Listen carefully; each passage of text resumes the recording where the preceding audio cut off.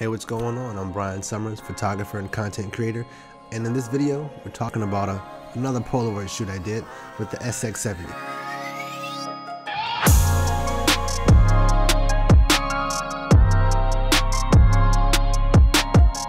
So if you have a shoot that you have to do in 15 minutes, it's best to choose somebody that you've been shooting with for some time, and that's exactly what happened with these photos.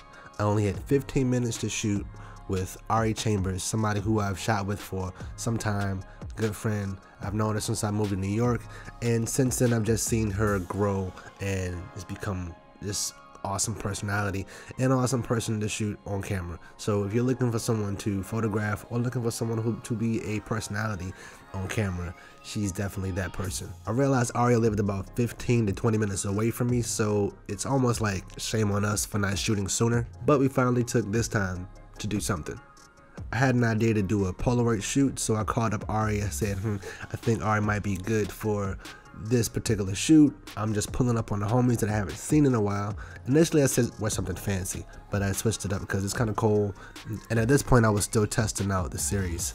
Now originally this 15 minutes was probably 30, but it ended up getting cut short because I wanted to shoot as many Polaroid shots as I could this day, and I shot somebody before Ari, and that went over a little bit. So advice to you, advice to myself, be sure to have good time management if you know you're going to do multiple shoots in one day, even though they're down the street from each other. Yo, so I just had a few minutes to just do this quick shoot. I've been meaning to shoot with the homie for some time. We out here.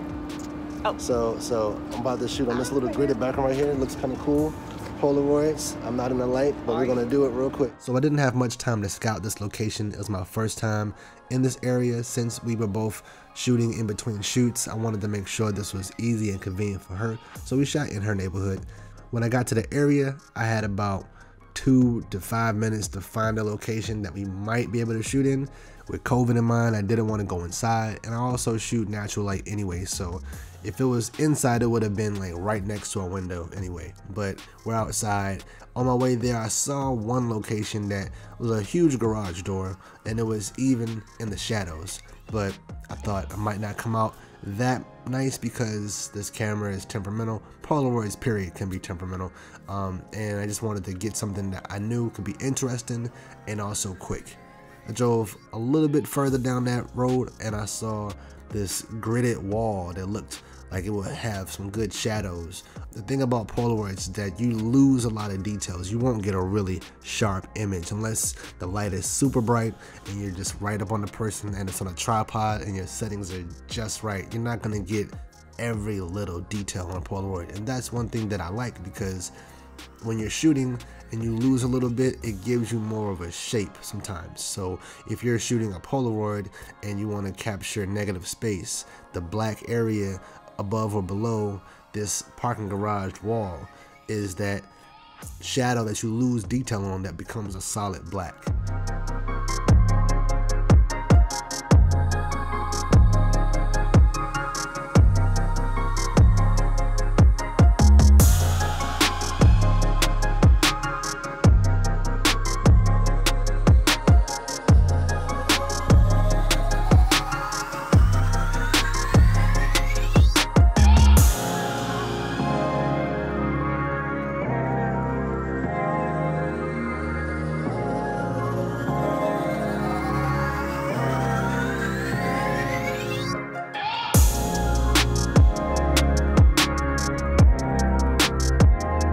So, quick tip, if it's super bright, stop it down. You have limited control on the Polaroid camera, so just know that stopping up or down is going to be the most that you have to manipulate in camera. Your functionality is limited.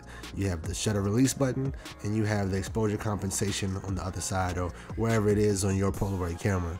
You can put an ND filter on something or a different filter over the lens or even over the cartridge to manipulate your shot, but as far as the buttons go on the camera, there's only about 2 or 3, and you have to know where to be to get the shot exposed the right way. Even the temperature is a factor. If it's too cold or if it's too warm, that might affect your shot.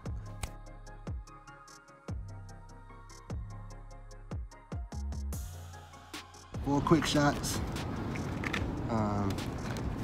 See how that comes out? We out here. We out here. So out of the 4 shots we were able to get off, I'm not mad at any of the shots. I actually love the fact that some of them came out a little bit overexposed, because as bright as what she had on, she was kind of glowing that day. So it just added to the whole thing. A piece of direction I always give models is to keep your chin up.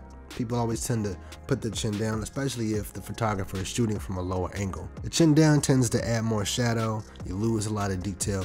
Chin up shows confidence. It also points your face more toward the light most of the time. So that's one piece of direction that you can take and give to your models. I see that in these 2 images right here, one Ari is looking straight at me and one Ari is laughing, and so she's kind of giggling with her head down, just a natural motion. But you can see there is a big difference in the shadows. And you see this one is overexposed a little bit, but she's basking in that light. So for a quick 15-minute shoot, it was pretty good practice for shooting on the fly. It kind of reminded me of being in band class in high school and getting a random sheet of music and having to sight read this page that you've never seen before. It kind of sharpens the chops.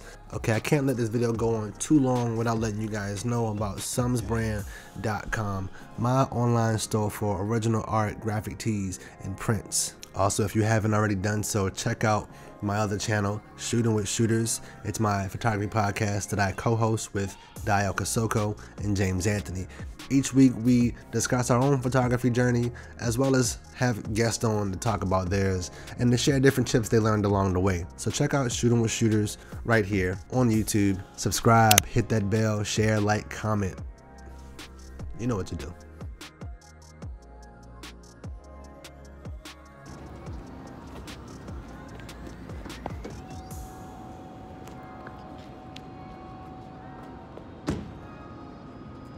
I ran and said hi to your thing.